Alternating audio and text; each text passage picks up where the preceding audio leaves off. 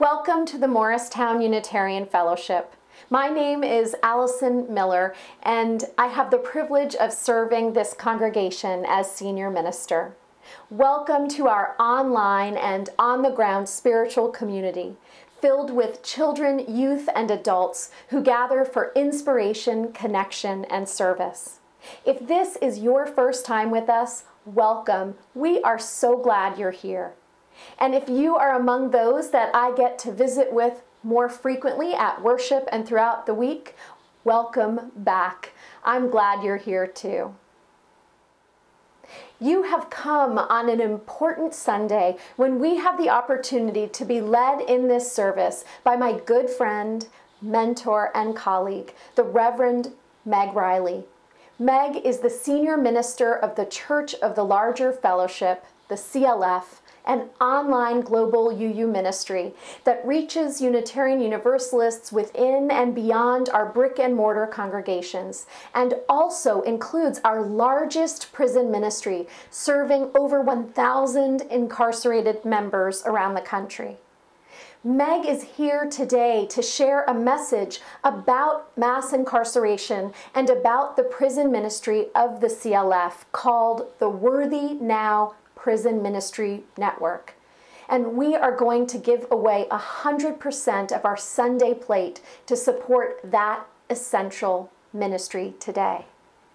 We begin our service with two of our youth, Ian and Charlie, lighting the flaming chalice, the symbol of our faith. Love is the spirit of this fellowship, and service is its law. This is our great covenant, to dwell together in peace, to seek the truth in love, and to help one another. Let us open our minds and hearts in a spirit of prayer and reflective meditation. And let us begin with a memorial candle. This week, we light a candle for James Hacker, beloved younger brother of member Michael Hacker. James passed away from esophageal cancer at the age of 66. We hold the whole Hacker family in our hearts in this season of grief. James was a chief mechanic and a self-taught programmer for a moving company. Michael shares that his brother was an autodidact, an inveterate punster, a John Prine fan, a wood craftsman, photographer, and proletariat idealist. James was bright, generous even to a fault, and had many friends. He also displayed strength and vulnerability as he made his way through life after losing both parents as a child and by battling cancer twice before it returned this last time. James is survived by his beloved wife Tracy and his siblings Michael and Mary. May James light the lessons of his life and his legacy of love burn brightly in their hearts.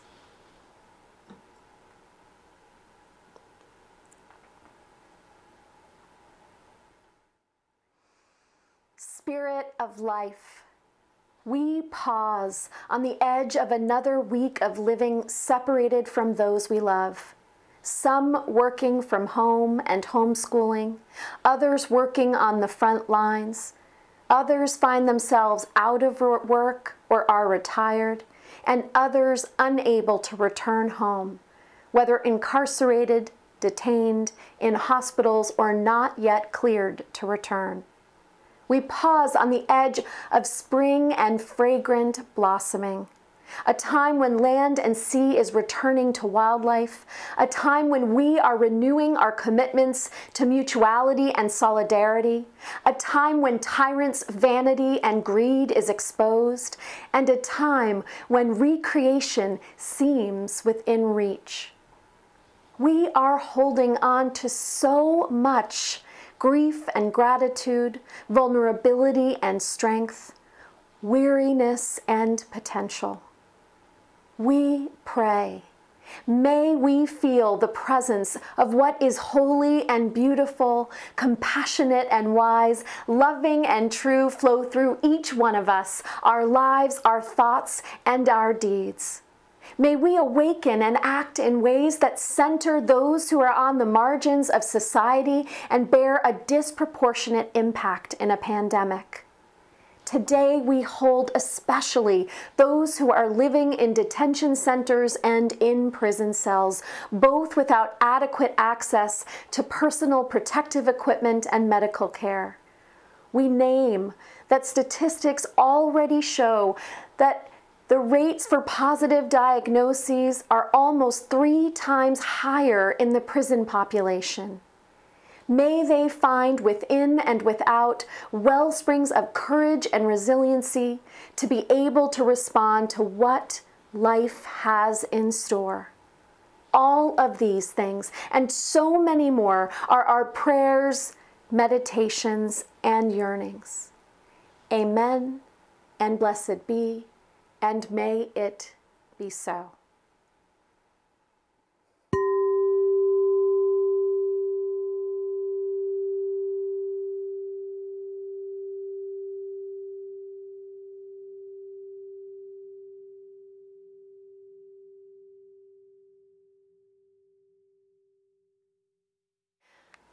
Our reading this morning comes from Just Mercy by Brian Stevenson.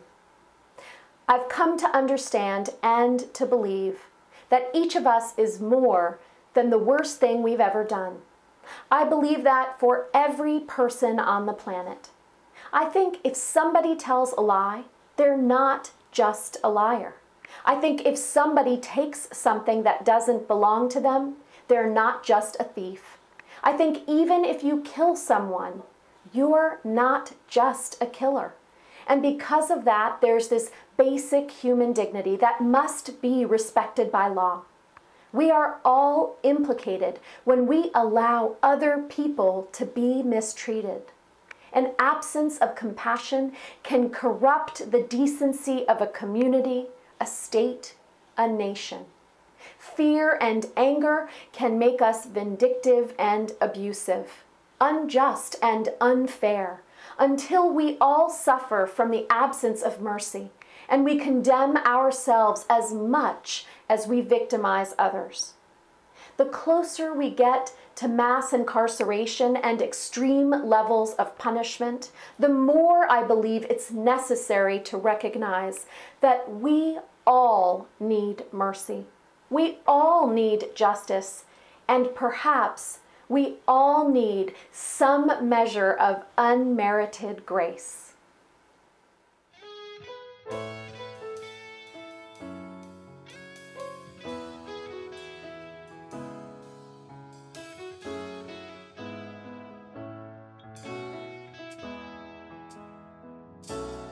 There is more love somewhere. There is more love somewhere. I'm gonna keep on till I find it. There is more love somewhere. There is more hope somewhere. There is more hope somewhere. I'm gonna keep on till I find it. There is more hope somewhere. There is more peace somewhere. There is more peace somewhere. I'm gonna keep on till I find it. There is more peace somewhere. There is more joy somewhere.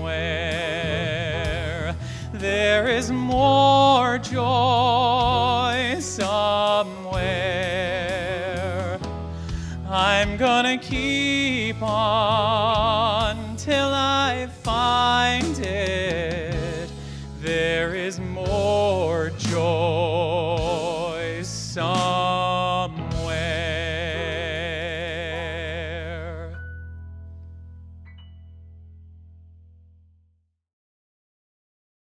Good morning. I'm so glad to be with you this morning. And I'm not going to ask you to think about defining yourself by the worst thing that you ever did. But I suspect that if we did, each of us could find things that we're not proud of, that we would hate to have our entire being reduced to. As Brian Stevenson says, we all need justice, we all need mercy. And he says, perhaps we all need grace. I'd say definitely, we all need grace. We're all imperfect. We all make bad mistakes. And while we all need grace, some of us receive it more than others. You know how it feels when someone gives you another chance just when you really screwed something up, when someone's kind to you, when you're not being kind to yourself because you just really blew it, when somebody gives you a second chance. Universalism is predicated on the belief that all of us are worthy of love, of God's love, that none of us are created only to be damned. Calvinism said that some people were damned before they were even born, and that was it for them. Universalism says we all have the opportunity through the way that we live to be saved. Every one of our imperfect, fault-ridden selves is worthy of God's love.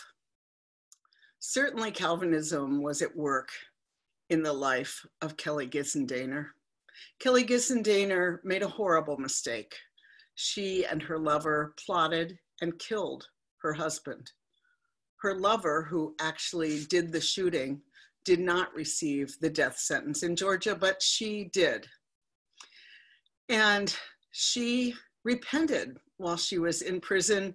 She had a change of heart. She joined the Church of the Larger Fellowship. She joined the United Church of Christ. She began doing everything she could to redeem herself. She apologized over and over, and she spent her time in prison helping other people, helping their lives to be better. She became a chaplain while she was imprisoned at Emory. And her kids begged for them not to have the death penalty for her because they'd already lost their father. But the powers that be in Georgia don't know redemption. And despite even the Pope asking for clemency, Kelly Gissendaner was executed. Her last words were, "Tell my children I died singing Amazing Grace." And she did. And the local Unitarian Universalist minister was there to protest and witness, and the Church of the Larger Fellowship and her other religious community grieved profoundly. One of her teachers at Emory, Jennifer McBride, wrote the following: "Do we really believe that people can be redeemed, or do we just think that those of us who are pretty good, who aren't that bad of sinners, can and should be redeemed? Am I willing to obey Jesus's concrete commandments to love enemies, have mercy, and do justice? Do we understand that the good news of the gospel rests on this truth? God's justice is about restoration and healing, not punishment for punishment's sake. Most importantly, do we believe that God is powerful enough to save both the victims and perpetrators of crime? Indeed, that this is what the reign of God is all about?" When we look at the statistics behind mass incarceration, we see that Calvinism, not universalism, is at work. A huge percentage of the people who are incarcerated are poor. Almost none of them went to college, and always profoundly disproportionate number of them are Black and brown. It really is as if some people are condemned before they're born because of circumstances to hell, to a living hell.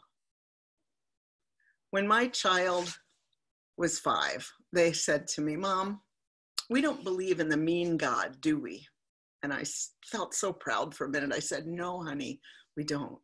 And then I said, "But sometimes we really want to, don't we?" That is very honest. Universalism is much harder than a judgmental, vengeful God who hates the same people we hate. And yet, that's what we're taken to over and over.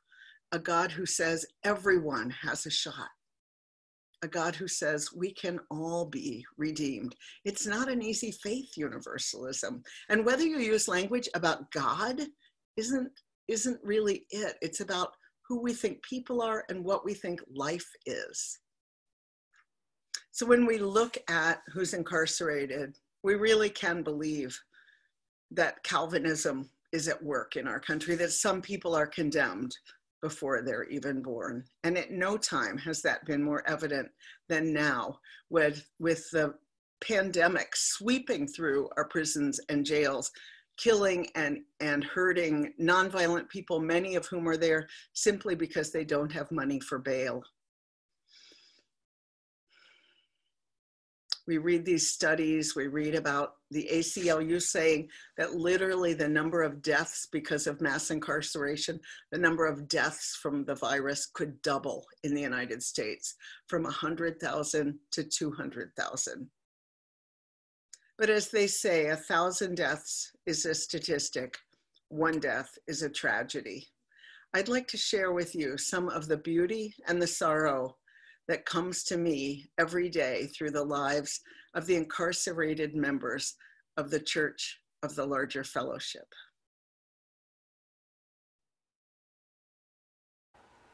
A letter from Kenneth in response to a CLF newsletter with the theme of resilience. I've been a member of the CLF since 2004, and I have just had a really rough time in the last few years. The piece that you wrote on resilience moved me to pick up my pen. I've been incarcerated 20 years straight, so it is a topic I know well. I'm 45 years old and have spent 25 years in prison. This is my 2nd time. The first time I did 5. But you know, as I look back, it is clear to me now that I am a spiritual man, that even when I was outside the gates, I was in prison in one way or another. Be it the prison of poverty, drug abuse, family dysfunction, sexual abuse, and hunger, they were all prisons to me.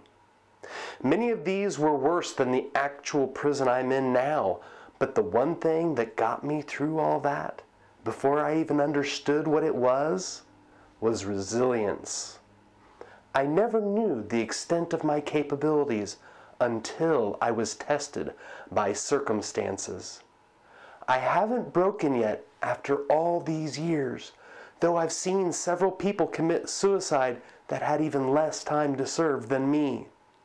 I've had to wake up willing to face another day in a place where love is something I'll probably never know, and where fear is something I'm forbidden to show. I've had to will myself not to become the beast that I've seen so many lost souls here become.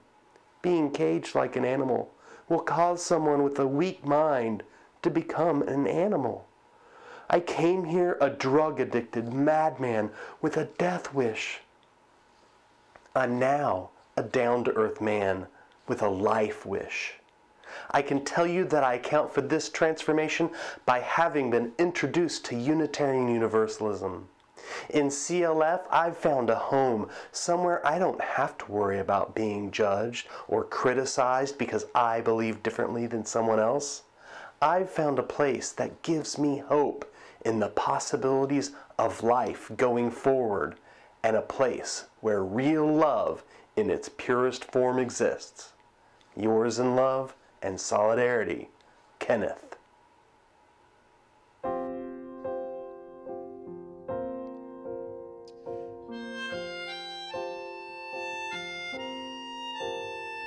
My life flows on in endless song above earth's labyrinth. lamentation. I hear the real, though far off hymn that hails a new creation. Through all the tumult and the strife, I hear the music ringing. It sounds an echo in my soul. How can I keep from singing? What though the tempest round me roars? I know the truth, it liveth.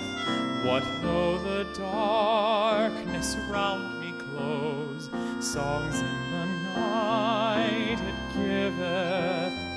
No storm can shake my inmost calm, while to that rock I'm clinging, since love prevails in heaven and earth. How can I keep from singing?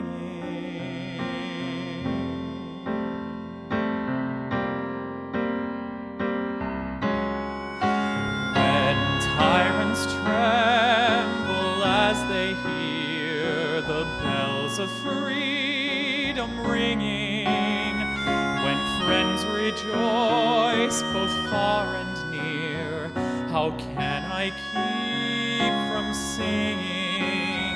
To prison cell and dungeon vile, our thoughts to them are winging, when friends by shame are undefiled, how can I keep from singing? It sounds an echo in my soul. How can I keep from singing?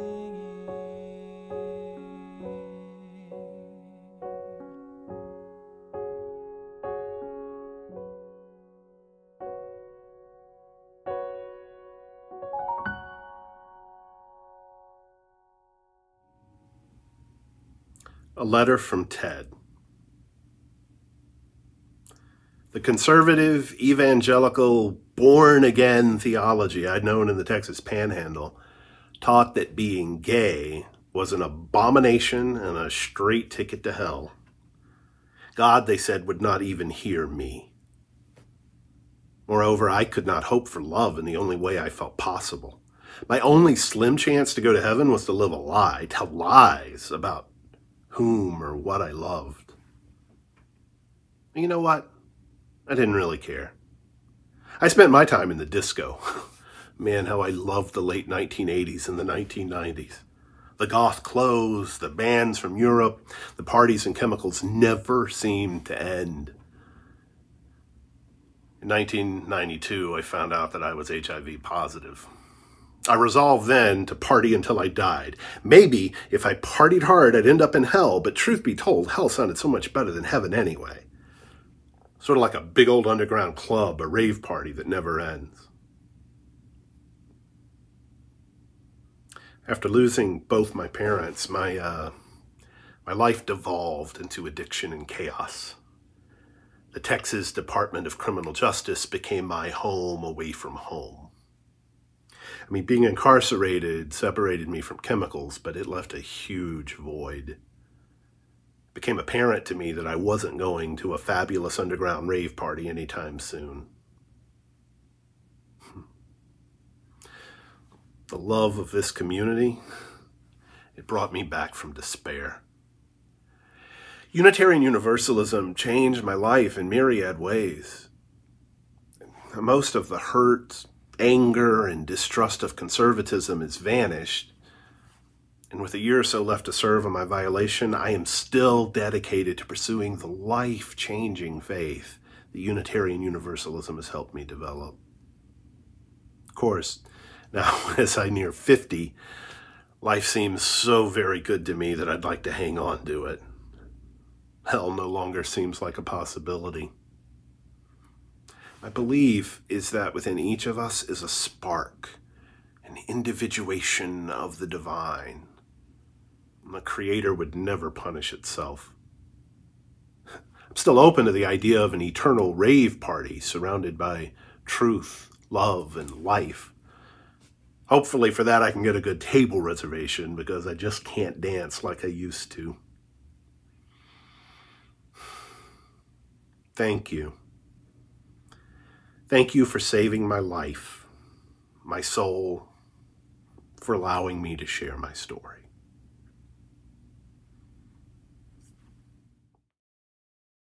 Now, aside from the fact that I love the idea of heaven as an eternal rave party surrounded by beauty and truth, I'm deeply moved by this letter, the theological astuteness that's displayed in it, and so often comes from our incarcerated members.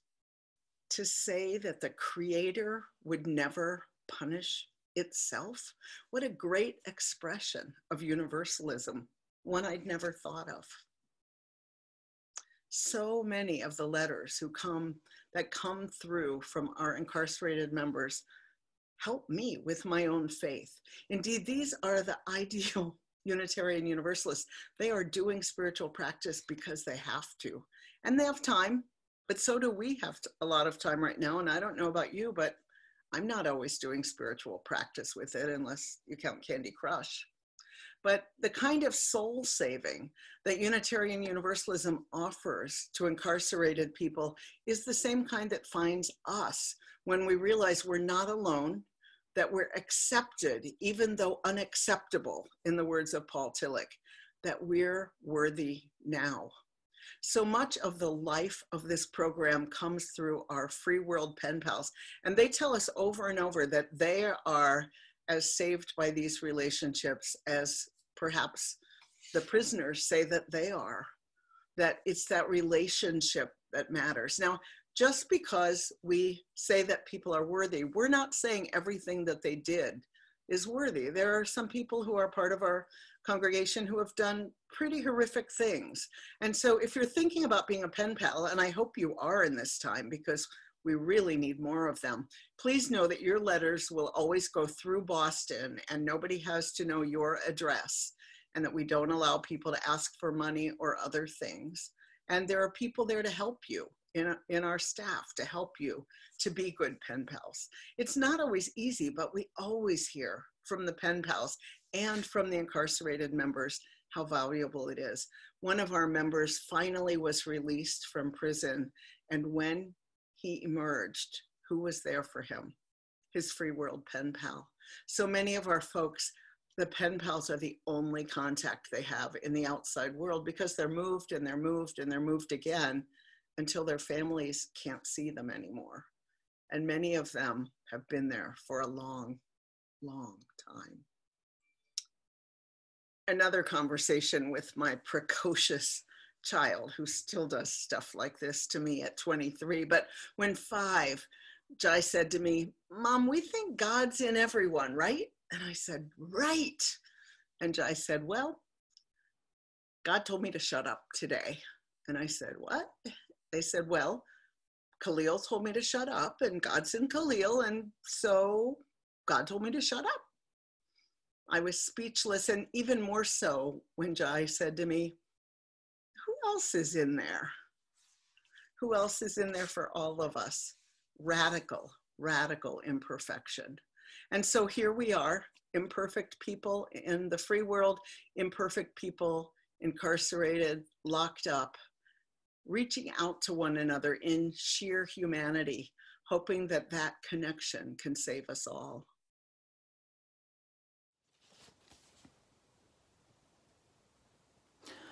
A letter from Justin. I have been incarcerated for 15 years. When I harmed my victims, I thought I knew a truth. But it wasn't the truth. As I grew and began to know myself, my truth began to solidify. And with the realization of the truth came the shame and guilt of the pain I inflicted on innocents. Now, knowing the depth of lies I'd entertained, I cleaned house, questioning every assumption and rebuilding the vessel I was to be worthy of carrying truth. I'd lied and lied for so long that the only antidote was radical honesty. Not easy when disclosing my crime could hold a death sentence rather than life. But where the light of truth shines, darkness and lies cannot abide. I'm okay, but within, well, I'm great. I can see the potential I didn't as a child and a teen. I share freely the revelations, changing the world, one truth at a time. Today, we are choosing to give away 100% of our Sunday plate to support the Church of the Larger Fellowship's prison ministry, the Worthy Now Prison Ministry Network, which serves over 1,000 incarcerated members and connects UUs on both sides of the prison wall. I served on the board of the CLF for 6 years, and I can testify to you that what we have heard today is a tiny fraction of the pen pal and letter writing ministry of the CLF. Over and over, we hear the life-saving difference the CLF makes in the lives of those who are incarcerated. Today, we have an opportunity to support that specific ministry and our siblings in faith. I hope you will be generous with your online donations or your checks. Many may find online text to give or giving through our website the easiest, but we are still picking up mail at the fellowship, so checks work just as well. Thank you for your generosity.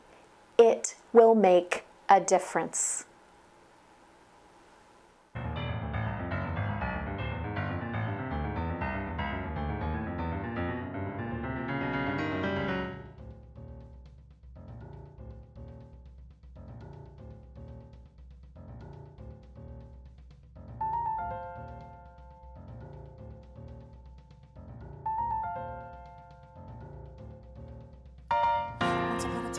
I had tides to control, I had moons to spin and stars to ignite, and they threw flowers at my feet when I walked through the town.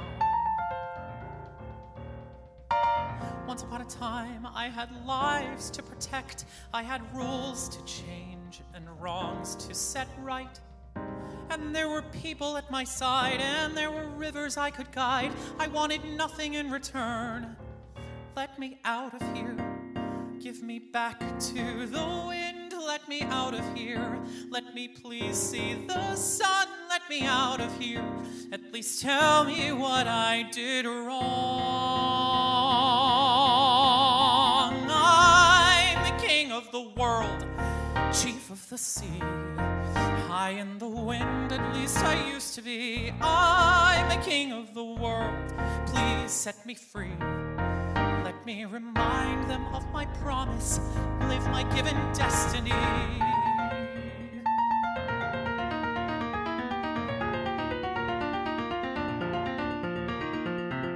Once upon a time, I had fate in my hands and the confidence of 1,000,000 regimes. And they said, brother, you're in charge, we'll follow anything you say. Once upon a time, Father said to me, child, you are everything that you see in your dreams. And I thought, Jesus, that's the key. There are no walls surrounding me. There are no prisons in this life. Let me out of here. Give me back all my dreams. Let me out of here. Can I please see my son? Let me out of here. Don't you understand who I am?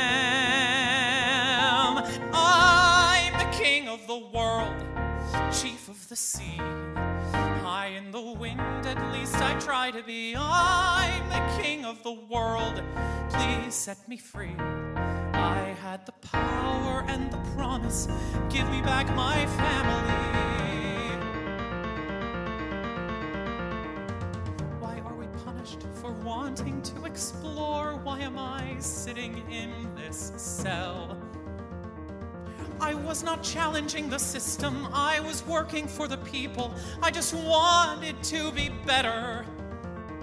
Why am I punished for trying to survive? Why am I locked behind these bars? Tell the children I'll return to them. Tell them, someone let them know I will be free. I will not be defeated.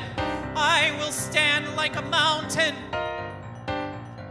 and the road will stretch before me, and they'll know it's time to follow, and we'll lift our eyes and raise our heads and face the sun and tell the future I'm king of the world, land of the free, high in the sky, the best that I can be. I'm a king of the world, watch and you'll see.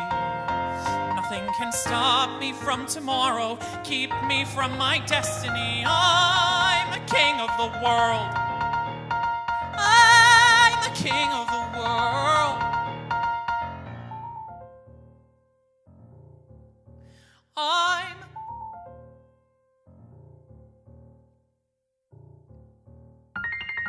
At least I used to be.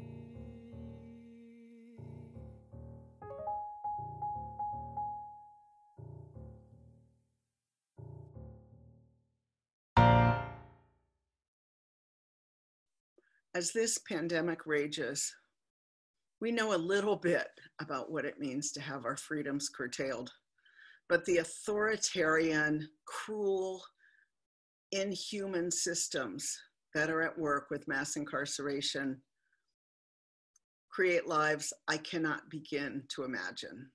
To see the resilience and the hope that shines through those lives gives me hope. We all need justice. We all need mercy. And we all need grace. May we be vehicles of justice, mercy, and grace for one another, knowing that together, connected, we are stronger.